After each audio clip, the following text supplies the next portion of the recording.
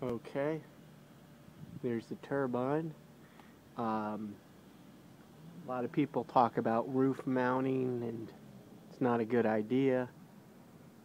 I'll tell you one thing, it works pretty great for me. I have no problems.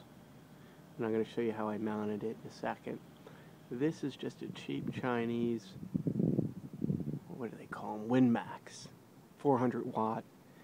Got it because I'm just beginning, and I'll tell you what, it works great. I got it. I'm not being, I'm not part of any of these Missouri Wind, Larry Leamy debates, but I'll tell you what, it works awesome.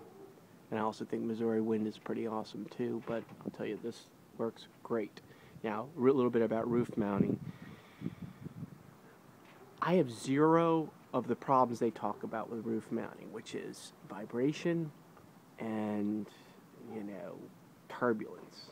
You can see where I live. I'm by the beach. You can see the ocean out there. Whoops, down there.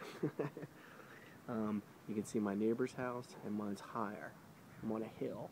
So I'm on a hill, so all the houses down there are below me. So I've got a clean wind. Most of the wind here comes off the ocean. Probably average about 10 miles an hour here. So I get pretty good production. I'll talk about that in a minute.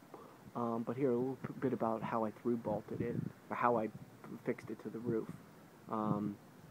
What I did was I mount this to a fence post. Okay, you can see how I through bolted it. I don't know if this shows it. I through bolted it to this beam here on my house. There's a lot of ways of doing it. I don't know if you can see it. Let me try another angle.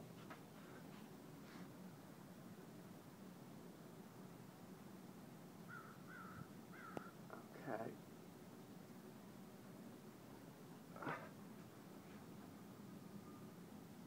There, you can see that, hopefully.